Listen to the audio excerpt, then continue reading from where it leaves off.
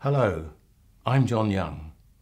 At this election, the person elected will only have 20 months before the next general election. There will be simply no time to learn the way the state's processes work to achieve change. My knowledge and experience enables me to hit the ground running right from day one. I know what works.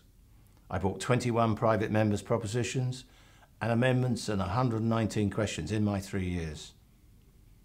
The Council of Ministers have become isolated. There's almost a bunker mentality.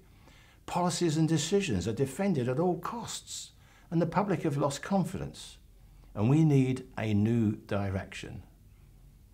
I can offer that new direction. But it's not just style. Public spending is not under control. The wrong people are getting hit by the Council of Ministers' cuts.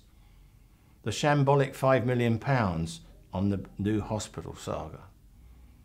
Where's the review of our tax system we were promised, and yet we are facing tax increases? Without a mandate, they propose new charges, tax increases in disguise. The departmental management silos remain intact, with layers of management overheads on top of our frontline services. We can't afford those chief officer salaries, pensions, golf trips. We have to freeze those tax increases until our house is in order. I've got no axe to grind, no career to pursue.